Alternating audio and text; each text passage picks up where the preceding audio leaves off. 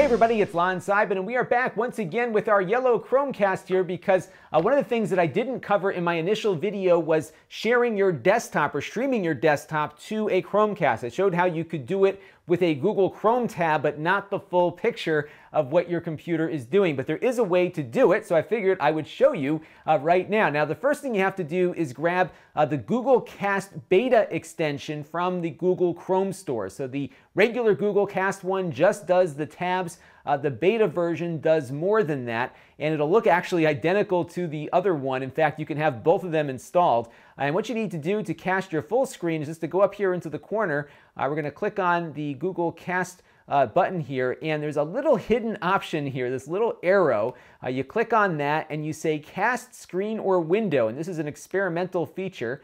And what you do then is go over to the Chromecast you wish to cast to. So we'll be going to our new Chromecast, and I'm going to select entire screen. And what you see here is on a Mac, but on Windows it will be the same. So I'm going to switch over to my camera view here, hit share, and you're going to now see this desktop showing up over here, and it seems to be working pretty well. The one thing you're going to run into though is some issues with the resolution. So if you don't have your computer's resolution set to the same resolution that your Chromecast is operating on, it's going to scale it down and look kind of weird. So you're going to probably want to adjust your computer resolution to 1920 by 1080 before you cast it over. The other thing you're going to notice is that there is going to be a lot of latency. So you saw just even in pulling up this game how long it took. And what I'm going to do here is hit the key on my computer so you can see what happens when my character jumps on screen and how long it takes for that to translate over to the Chromecast. So you might see a little bit better performance on a faster computer. This is a little bit of an older MacBook, but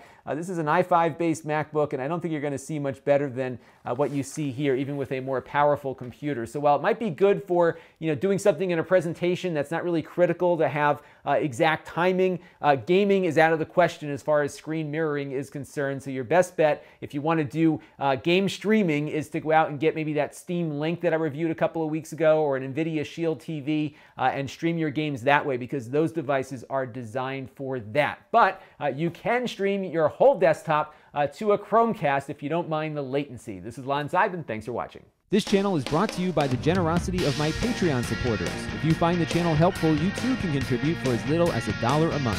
Visit Lon.TV/Patreon to learn more.